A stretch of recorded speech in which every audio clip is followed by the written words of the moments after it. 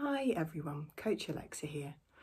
I wanted to talk about bad runs, bad days, and the factors that are sometimes at play here, because often we have a run that just doesn't go as well, you know, and sometimes we can identify the reasons. I've had a bit of a stomachache going into it, or, you know, I had a bad day at work, things have been a bit stressful at home, whatever it might be. But sometimes we really can't identify those causes at all. And I guess the first thing to say is that is absolutely totally normal. Everybody, from people starting out to people competing at the Olympics, will have training runs and indeed whole days or a few days where things just don't click. You don't feel like you're performing as well as you could. Things feel harder work than they usually do, or they did the previous day or the previous week, and that is completely normal and fine. And most of it is purely down to the fact that we are humans, not robots.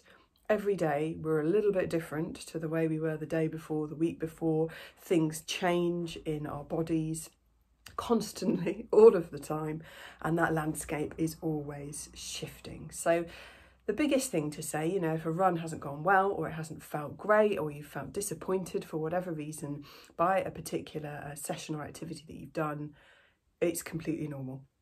It's one of the things I often say to runners that I coach, or I put training plans together before. You know, my background professionally prior to getting into coaching was as a project manager, and there's always contingency in the plans that I write. You're never going to have 100% of the runs in, you know, a 4-month marathon training plan, for example, go swimmingly or even be completed. So I factor that in personally as a coach from my background. And then it's interesting, isn't it, to think about why perhaps that some things have gone awry, particularly when we can't quite put our finger on the exact reason, like, oh, I got stitch, or oh, I had a dubious curry the night before. And I would say from conversations over the years with my runners that probably the biggest reason for runs unexpectedly not going so well is sleep.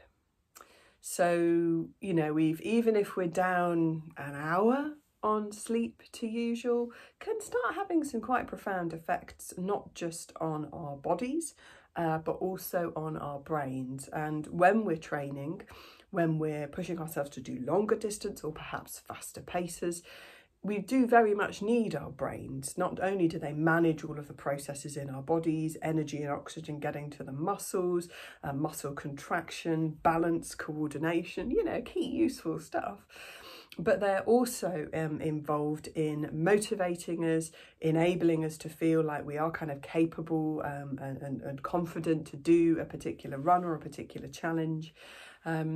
Yeah, so, you know, a lot of things can be impacted and sort of thrown out slightly when we are a bit down on sleep.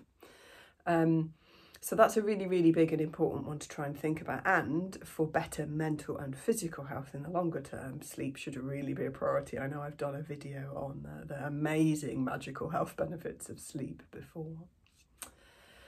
And it's also worth thinking about what I kind of, you know, call occasionally life load. So, you know, if you are studying for a qualification outside of work and you've got an exam coming up, or if your children are about to start a new school year, or, you know, if you're going for a promotion at work, or, you know, if you're having a health issue that's being investigated at the moment, you know, there are a whole myriad of reasons why your brain, your body is not going to be quite in the same state it is. It's not going to be quite performing the same way on your runs, and you're not going to feel as good, probably, generally. And I think often in life we don't notice necessarily the impacts that these things have on us. They kind of creep up in the background, sneak up on us a little bit. And running, I find, or any sport in fact, is kind of like shining a bit of a spotlight on some of these things. We're asking bigger questions of our body when we're out running, hiking, cycling, swimming.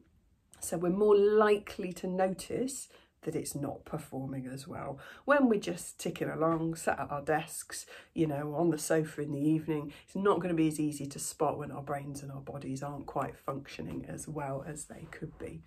So that's another reason sometimes why these, you know, sort of bad runs come as a little bit of a surprise to people.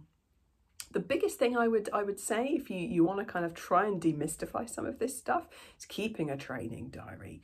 And don't just talk about the runs, but maybe make a note of sleep, of mood, of energy levels, of what you've had to eat, you know, and you'll start quite quickly to spot a few little trends, which I personally find really helpful. So one of the things this week that I've noticed has crept up on me a little bit, it was one of the reasons behind doing this video, is the fact that I've let my bedtime go to later by almost an hour over the last couple of weeks. I was on holiday, I've been back for about a week and a half now, and I've not got my bedtime back to where it should be for term time, as it were. And that is really starting to catch up with me now. So I think I need to, you know, I had that realisation this morning as I sort of prized myself out of bed, when normally I'm a bit more of a morning person. And yeah, a little bit of a diary, keeping a note of these things can really, really help just spot these trends. I hope that's helpful.